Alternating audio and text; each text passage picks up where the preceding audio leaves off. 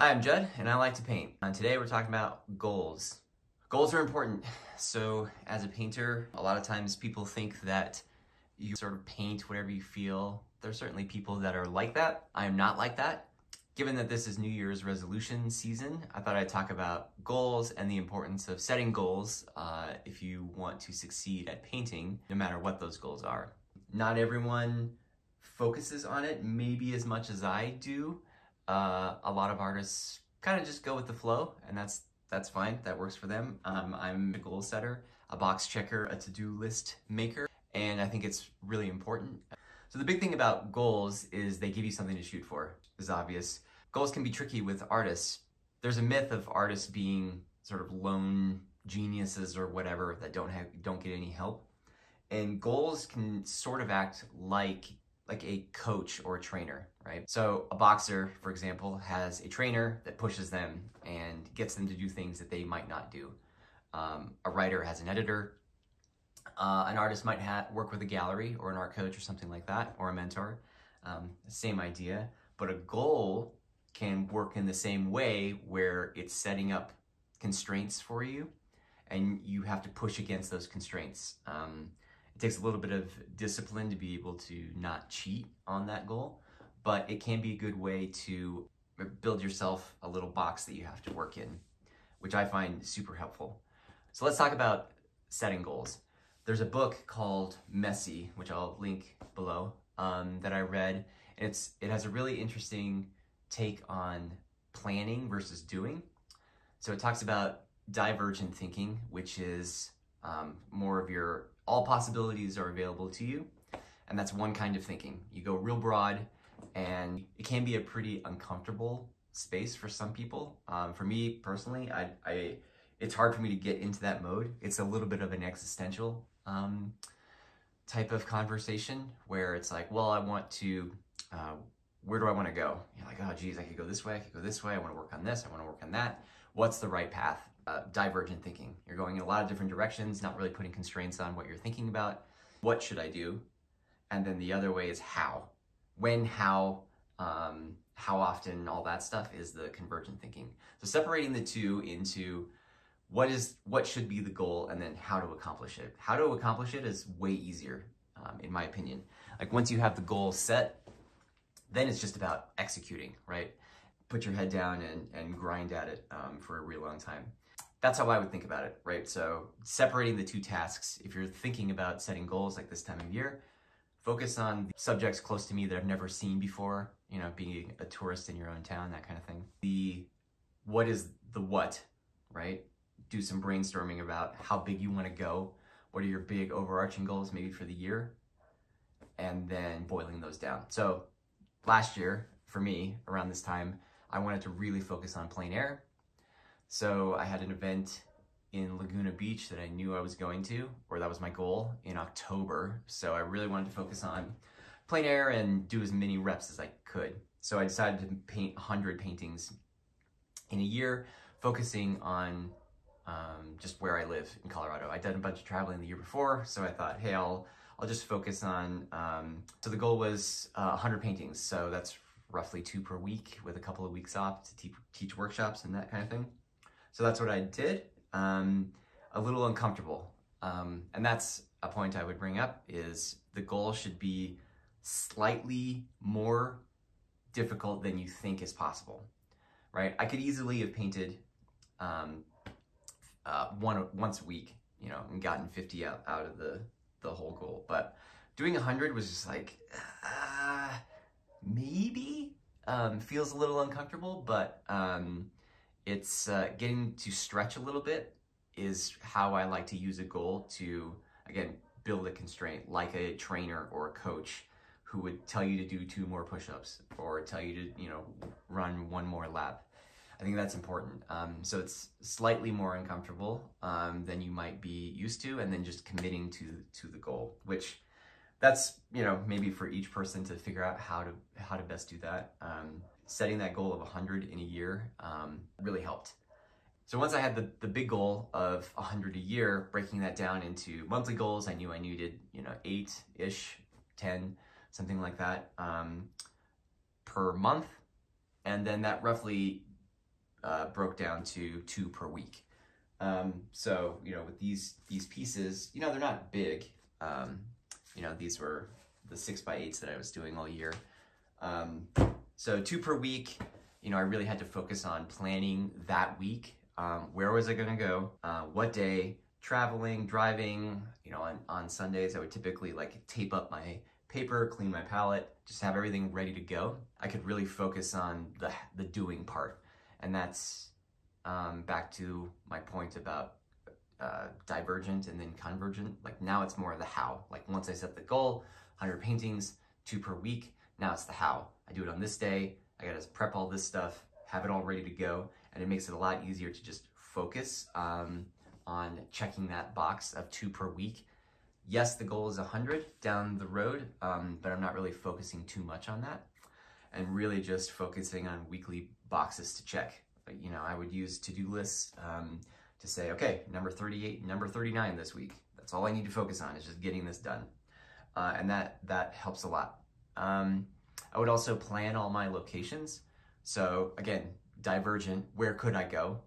I would spend a couple hours like looking on Google Maps and like photos, and this is a state park, this is 2 hours away, this is 1 hour away, this is 3 hours away. It would be a big day if I planned this. Had them all listed out in distance from my house. So I'd be able to like, I'm kind of strapped for time today. I would, you know, go for a shorter one and try to knock out a few versus a big day at a national park or something. I'd have to plan and buy tickets and da-da-da. So that helps. Again, like doing all the what thinking in a block, and then when it comes to execute, it's a lot easier to just do. Because then you don't get stuck in that, maybe I'll do this, or I'm not really feeling it, or whatever. If you can figure all that out ahead of time and just commit to doing when the time comes, it's a heck of a lot easier. Overlapping goals. So another thing to think about when setting goals is overlapping them. So that might mean just figuring out what's important to you and then trying to layer goals so that they can double up and do more with the same goal. So for example, I didn't want to travel as much outside of the state this year, and I wanted to see places that I had never been before. I wanted to focus on plein air to work towards this event, and I had this idea for a show. So it's like, okay, 100, that seems like a clever idea for a show. Places I've never been to, only in Colorado, training for this event. I get, you know, 4 things accomplished with that one goal, and kind of bake it in together.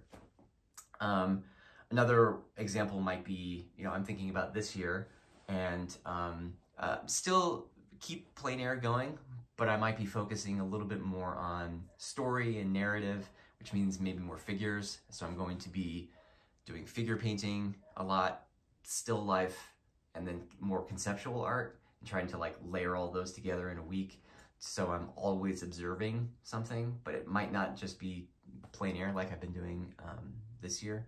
So a little bit more abstract, but still trying to layer things together to where I'm not diverging into multiple angles that don't really relate to each other, but converge on a single point of focus. I think that just gets more done with your time, because you only have the time that you have, so making it as efficient as you can is important, depending on what you're trying to do. You know, setting big goals.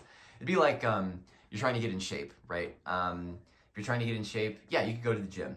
But let's say you also have a goal of trying to be in nature more, and you also have a goal of reading more books. Well, then you might decide, hey, I'm gonna run a half marathon. I'm gonna train for it so I can be outside and do my runs outside, and I'm gonna listen to audiobooks while I do it. So then you accomplish 3 things in one, and you get the bonus of all those things working together in the same amount of time. So something like that. So let's talk about staying motivated. You know, you've got the urge, and you get that peak of momentum early on. This is like why gyms are always full in January. And then it starts to taper and wane, and sometimes it can be frustration about your pace or your output, something like that, or the goal just feels too far away. That can be a problem. So staying motivated, for me, it's a lot of box checking. So I would have a calendar up on my wall, you can't see it, a weekly calendar where I would say like, okay, 4-hour block for plein air here, 4-hour block for still life or whatever, check that box. and really just focus on the week and not even caring much about the output at that point, just more getting it done. I talk about in my workshops a lot, finishing. Finishing is the most important thing, especially early on, because you need the reward cycle to become self-sustaining, right? If your goal is to finish, not to make something awesome or amazing, you're very much more likely to accomplish the goal of finishing versus the subjective goal of this is awesome. Because if it's not awesome, then you're like, I'm gonna tweak this, I'm gonna work with this, and it could become a never accomplishable goal. But if finishing is a goal, then yeah, you can finish, and move on, which oftentimes just holds people back from making any progress. So just letting go of the outcome. However, being satisfied with the progress rather than the output, and just having a little faith that the output is going to culminate in something.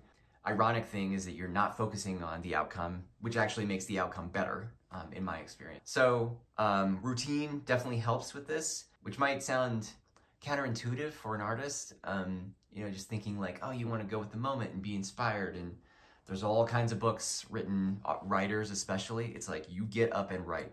You get up and paint. Doesn't matter if you feel like it. Doesn't matter if you're motivated. Doesn't matter if you're inspired. Get up and you do it. And then you find the inspiration through the process rather than, you know, waiting for inspiration to strike. Because it may or may not happen. And if it doesn't, you're left with nothing. And it's just a safer bet to do the work and let the inspiration come. And it tends to work like that, I found. You know, there'll be days where it's 30 degrees out and you really don't want to go outside and, you know, put on all the gear and all that stuff. But you do it, you get out there and you find a spot you've never seen before, and the light's amazing and magical, and it works out great. So just committing to doing can bring about pretty surprising outcomes if you can commit to it. I would have a routine of whenever I would you know, do one of these, I would come home, I would retouch everything, I would reload my palette, retape everything, sort of in that routine of, okay, on to the next one. I would set it up on the wall and move on. There is something to be said for evaluating what you've done, but I would try to box that into a very specific constraint or activity. So I would keep this is a, I don't know what you'd call it, but this is a critique journal. So what I would do in the course of a week is on the wall over here, I would have my plein airs just across this rack up here, and any other studies I did, like figure drawing that week, or you know, pencil drawings or still lifes or whatever, I'd put them on the wall.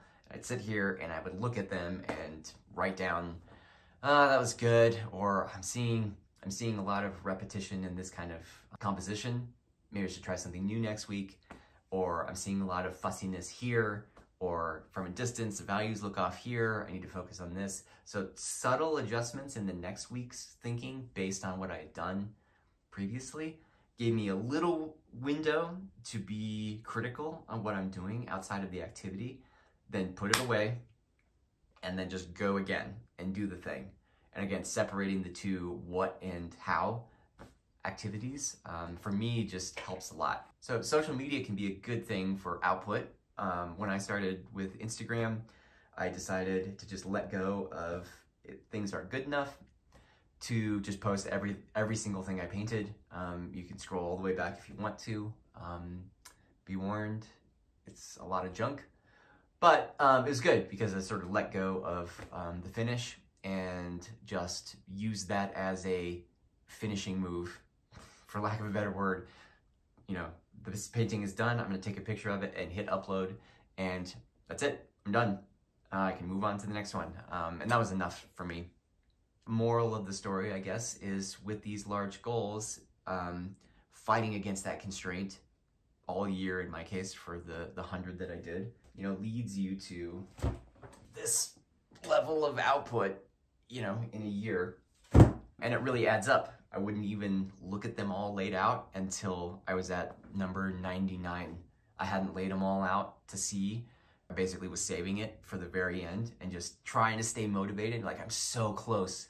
Putting that last piece of the puzzle into place is something I was really looking forward to and savoring, which is another point about setting goals is once you get there, you do need to rest a little bit and enjoy it, right? So if you've ever ran a race or done something where you've accomplished that goal, finished school, whatever, you get that little bit of relief after the goal is done, which is really important, I think. It's like you have all these little dopamine hits of accomplishing the weekly goal, and then you get the big one at the very end where you can kind of bask in it for a little bit. However, my advice would be to not linger in that too long. It can be a little bit of a trap that keeps you from going big again and thinking about, okay, where's the next big goal that I'm trying to do? And goals don't have to be output like I'm doing here. Goals could be learning something. Goals could be exploring an idea. Goals could be not being so production oriented. If you're a painter and you're just like, man, I keep steering right back into stuff for the gallery, stuff for the show, stuff for the website, stuff for this, stuff for that, stuff for social media, and just being like, my goal is to not post things. Like that's a totally valid goal too. Just, you know, how you put constraints on that to push a little bit would be what I would focus on. So once you finish, that can be a really tricky area because you're basking in finishing and all that relief and excitement and all that stuff of finishing. Get that big, you feel the relief, you feel that sort of heavy sigh of accomplishment. But when you start thinking again about the divergent goal, like what could I do? That can be anxiety inducing, right? It's like, I don't know. I don't know means I have to sit with this uncomfortability of not knowing. And if you start looking forward to that or not looking forward to that process again, you can sort of sit and wane, sort of ride out that accomplishment, and then you sort of ease off and maybe lose some momentum. So again, this is more thinking of you've got really specific things you want to accomplish. It's not to say that's the only way of doing it, but it works for me. Go big. What should I do? What can I do? What do I want to do? Then go small. How can I do this? How can I schedule it? How can I work around this constraint? How can I stay motivated? How can I check off my progress? And then, you know, work towards that throughout the year and kind of staying focused on the how rather than the what. So that's it on goals. Hopefully that helps. If you have questions or comments, just message me on Instagram or send me an email on my website. I'd be happy to help. See you next time.